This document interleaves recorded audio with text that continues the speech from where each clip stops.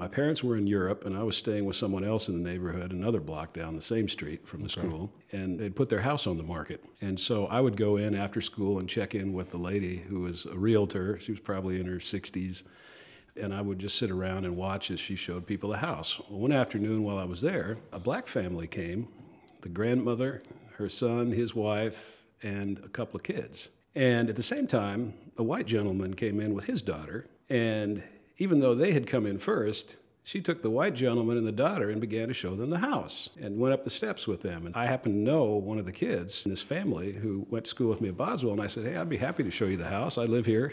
And so they started upstairs. Let's go downstairs. We started in the basement. We worked our way up. And after all this was over, the grandmother said, I love this house. This is a great house. I'd love to buy this house. And so there was like a pre-contract that you could sign in those days. That said either party could step back from the agreement within 30 days. So the family signed the contract and they walked out the door. And this woman blew a gasket. She said, we can't have this happen. I've got to sell this house to somebody else. I said, excuse me?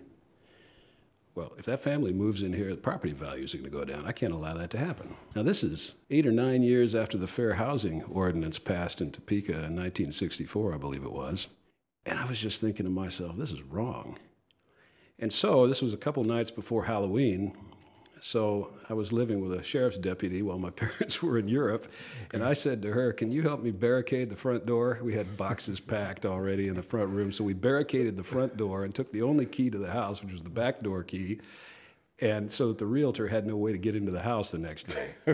And so the sheriff's deputy sat in front of the house the next day when she came with other people from the realty because she couldn't get into the house and didn't know what the problem was, and asked if there was a problem here. And this family did end up moving into the house, and we've stayed friends till the present day. And, wow. And it's just, that would even be possible. And my kids today seem to almost have no comprehension about any of the tensions that I still felt, at least at Boswell, going to school.